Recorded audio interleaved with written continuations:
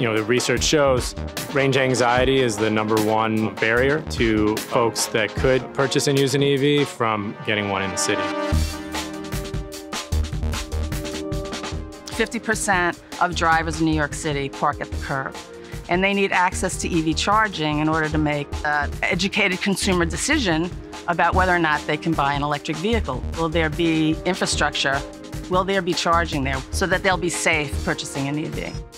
Just over half of car owners in New York City live in apartments, don't have access to driveways or garages where they could put their own chargers, and need publicly available charging to make the change.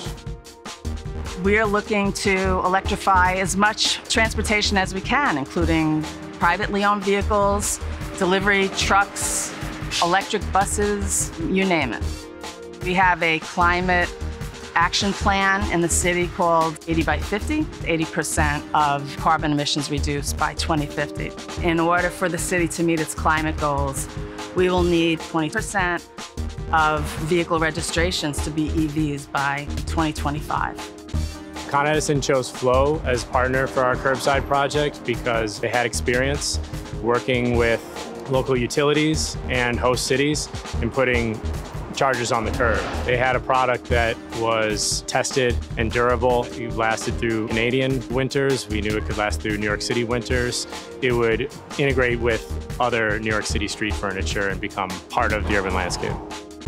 The more we show successes like this project, the more we advance the transportation electrification, modernizing the way we move people and goods around the city.